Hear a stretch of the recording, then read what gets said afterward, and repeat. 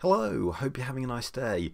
So, the next gen NASCAR Cup cars have been unveiled, and I think they're quite cool because they've finally got underfloor aero, which I'm kind of surprised they've left the rough floors for so long, especially since they are high speed oval racing cars. So, that's a bit of a shock. But I'm glad it's finally happened, and today I'd like to talk about the Aero and how it's changed the cars in various ways, because I think it's quite interesting. In an attempt to try and keep this brief and hopefully easy to follow for anyone watching, a lot of my diagrams and explanations will be generalizations. I do think they are accurate, but they're not like sort of perfect and in-depth explanations. I am happy to explain anything further in the comments or in future videos, so please just ask, and I'm happy to talk in the comments or on my Discord server. So let's actually talk about the cars. They all feature the same spec undertray, which will help improve both downforce and reduce drag. Also featured are front and rear diffusers to further help these areas.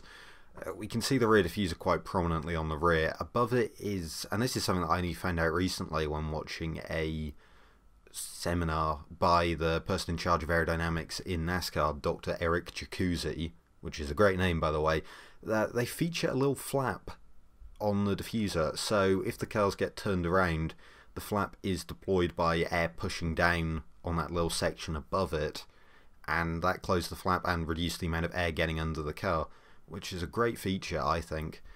The front diffusers are quite hidden. I only noticed them when in one of the Mustang promo pictures you can see them in the reflection on the floor. If we move round to the front of the car, we can see there's a front splitter, and in the middle of it is a raised section. Now, this for ground clearance reasons, but it's not to do with previous incidences like cars losing their front ends, going off track over grass. The undertray always wants air flowing underneath it. You don't want to choke out the undertray and the diffusers. So by having that raised centre section, if the car pitches forward under braking, the sides of the splitter can hit the ground and stop the car from going any further, while air can still flow through that raised section. Now, the older Cup cars didn't have anything like this because they didn't have a smooth underbody. So when you have something like that, you don't want to encourage any air going underneath the car. But with these smooth floors, you do want air going under the car. Now, while aerodynamically the undertray is a big advantage, you do need to find a way to cool the parts that now have nowhere for the heat to escape to.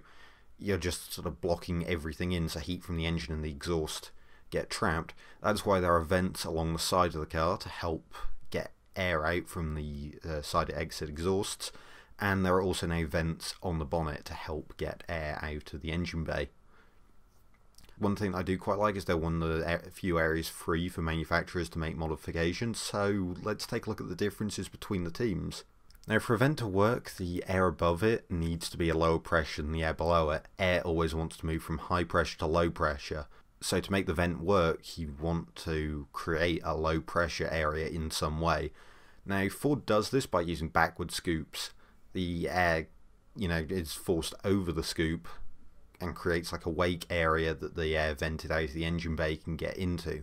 The Camry, in a similar way, has an extrusion to force air upwards and over to create a pocket of low pressure air that can be vented into.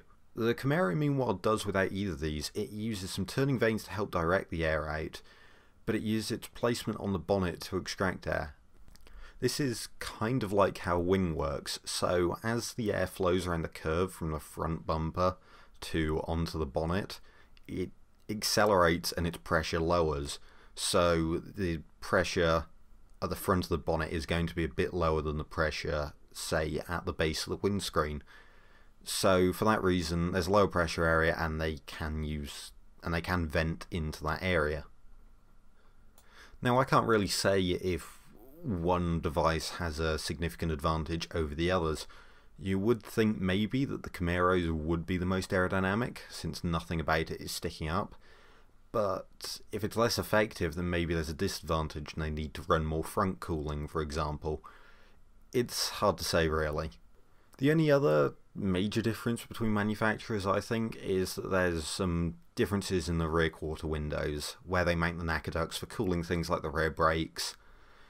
That's not anything new to NASCAR Cup cars, they've been there for ages, so nothing really to talk about there. If you are interested to know more about NACA ducts, I do have a video explaining how they work. And that's pretty much it. Thank you for watching. Once again, feel free to ask any questions in the comments. Please leave a like if you've enjoyed, as it means a lot to me, and subscribe to Boost and Ethanol for more. Have a nice day.